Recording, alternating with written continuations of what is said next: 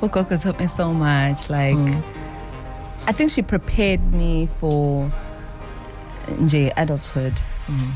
Angazi kanjani, because at that time, obviously, I didn't see that. But now, I'm like, ubuntu bami ngibuthatha lapho. That's where I get it from how she raised me.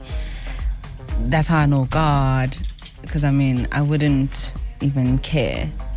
But then because of her teachings, I think I'm like, okay, she taught me so much, guys. I don't even know where to start. Even cooking. Yeah. She taught me how to cook. You cook? I cook. I don't know if I'm the best, but I cook. Well, though. You cook well. Yes. So we can eat you.